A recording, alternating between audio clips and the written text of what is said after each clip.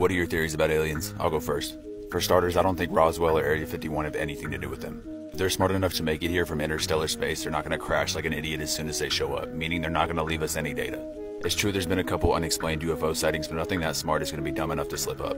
If they don't want us to see them, we won't, plain and simple. If they're here, they're probably just studying us like animals in a zoo, and if they are, we should probably just leave them alone because trust me, we do not want the smoke. Secondly, we have no idea what they look like, at all. Humans have this weird evolutionary instinct to anthropomorphize everything, hence why every alien you see in TV and movies looks like some kind of half-baked anamorph. You can see this trend in just about every movie that has aliens. 90% of the aliens in Star Wars, no matter how crazy they look, have 2 arms, 2 legs, 2 eyes, a nose, and a mouth. Same is true with E.T., Predator, the Harvesters from Independence Day, just about everything from Star Trek. And even the xenomorphs from the alien movies. They don't have eyes, but look at their ribcage, their arms, I mean that's a human being. I swear this thing has better teeth than me. The only realistic depiction of aliens I've seen in a movie are the heptapods from Arrival.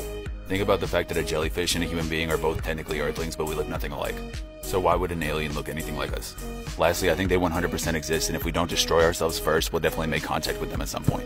To understand the vastness of the cosmos and still assume that we're alone is nothing short of egocentric and naive. I think we'll eventually locate each other through radio signals. Considering we've already shot these things 200 light years into space, it's theoretically possible that an alien civilization might have already heard us. If that's true, their response signal or even the aliens themselves could be on their way here right now.